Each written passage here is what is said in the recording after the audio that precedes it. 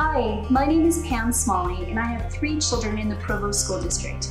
I have a son at Tenview High School, another son at Centennial Middle School, and this is my daughter, Anne, at Wasatch Elementary School. I support the bond because it allows safer structures for our students and for our teachers, which create a better learning environment.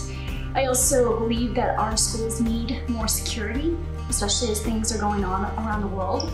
And I also think that no one wants to raise taxes, but if we wait any longer, the prices of building materials and construction labor will just increase. That's why we support the bond, and we hope that you do too.